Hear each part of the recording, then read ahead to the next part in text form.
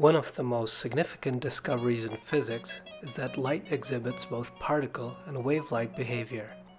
Heinrich Hertz first observed a phenomenon that demonstrated the particle nature of light, known as the photoelectric effect.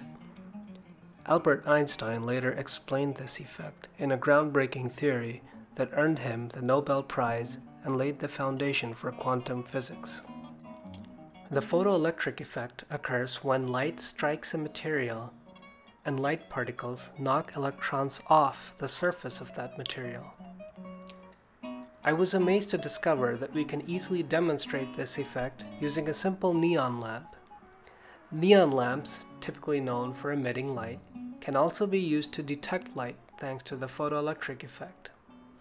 A neon lamp consists of two electrodes inside a gas-filled bulb. When 60 to 90 volts is applied, the gas ionizes, allowing the electrodes to conduct, and the lamp lights up. By biasing the lamp just below its turn-on voltage, we can test the photoelectric effect. If electrons are released from the electrodes, they are drawn to the anode, causing the lamp to light up.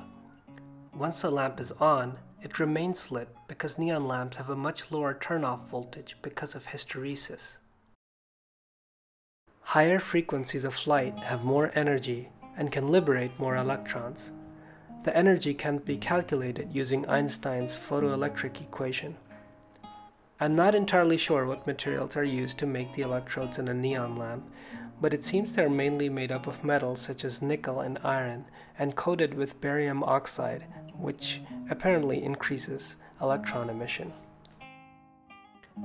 The work function is the energy needed to release electrons from a material, and it is about 5 electron volts for nickel and 2 electron volts for barium oxide. Based on my calculations, a wavelength of 619 nanometers would liberate electrons from barium oxide, and 248 nanometers is enough for nickel. We can use a prism to split sunlight into its component colors and see which color turns the lamp on.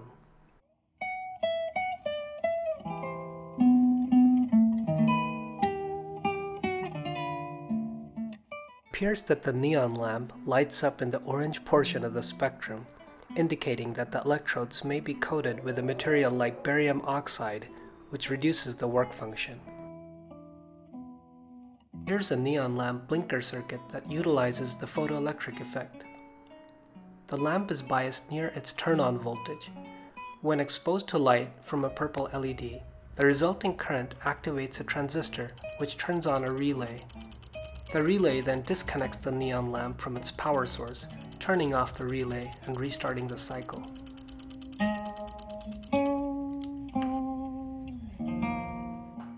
And here's a circuit that doesn't use any mechanical relays, and it just uses 2 neon lamps to create an astable multivibrator.